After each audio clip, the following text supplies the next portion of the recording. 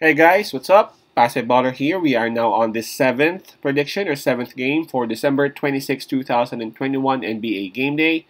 This is the game between Indiana Pacers with a record of 14 and 19 going up against the home team Chicago Bulls having a record of 19 and 10.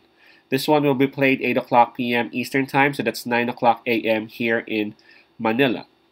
All right, let's take a look at the Eastern Conference standings first before we talk about these two teams.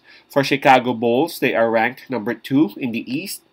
And for their last 10 games, they've won 7. Approaching this game, they've won back-to-back.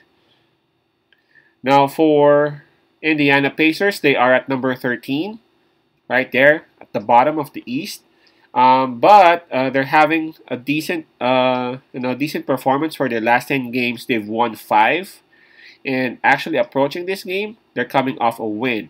And if I'm not mistaken, that was their win against Houston Rockets. But they almost blew that one, if you guys watched that.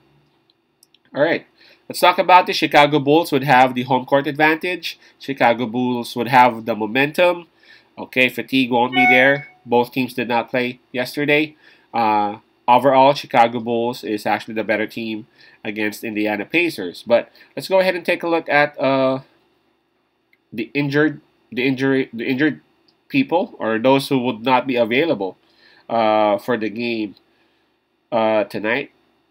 Starting off with Chicago Bulls, and I'm happy to see these kind of teams are in the injury list is just short. I'm really happy, and I'm so frustrated whenever I see a team are in more than 10 are actually sick or are actually hurt.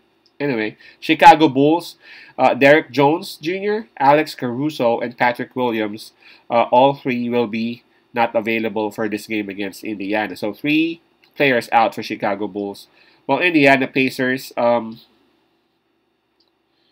McConnell and Warren, both listed as out for this game, while Sabonis and Brogdon, both listed as questionable or under game time decision for this game. So 2 confirmed out for Indiana Pacers, possibly 4 depending on the situation of those 2 players that I mentioned, in Sabonis and Brogdon.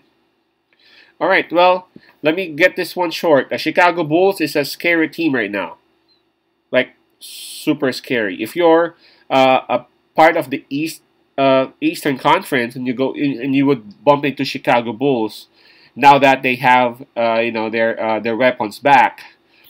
They got Levine, they got DeRozan, they got their center, they got Ball. I can't think of any Eastern Conference team which could go against Chicago Bulls right now and can handle them. At least at the moment, right? Remember what happened on that Brooklyn versus Chicago Bulls game, right? And Brooklyn is the number 1 team in the East. So, obviously, Indiana Pacers is a part of the Eastern Conference. Plus, we ain't even sure if Sabonis or Brogdon will be playing. Man, this is an easy win for Chicago Bulls. Let's just talk about the spread, whether they would be able to cover it or not.